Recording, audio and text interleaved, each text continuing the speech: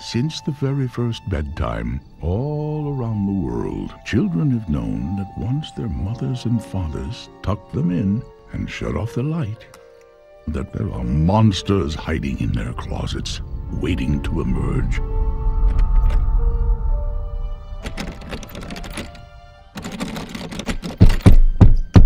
But what they don't know is, it's nothing personal. It's just their job. Whoa! There's nobody here. Huh? There's no kid. There's supposed to be a kid. There's no kid to scare. Don't panic. I'm panicking because there's a total lack of kid here. Let's just check the schedule. It's very embarrassing. Yeah? Let me see.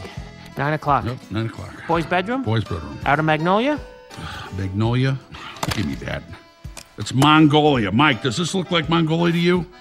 Yeah, well, kind of. Well, okay, you remember the 5th grade? Yeah. When you spent all your time passing notes to Susie Boyles? Loved it. The rest of us were studying geography. This is not Mongolia. Would you listen to this? Blame it on the little guy. How original. He must have read the schedule wrong with his one eye. Mike, come on. Don't take it personal. You were thinking come on, that. Don't You were be thinking so that. sensitive. Come on, buddy. Little Blinky. Don't do that. Who's your I'm buddy? resisting you. Come on. Don't make me like you. On. I don't want to like Come you on, now. come on. All right. Hey, guess which planet I am?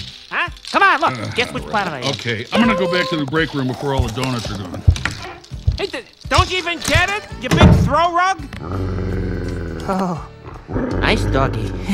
Nice big doggy. Sully, open it.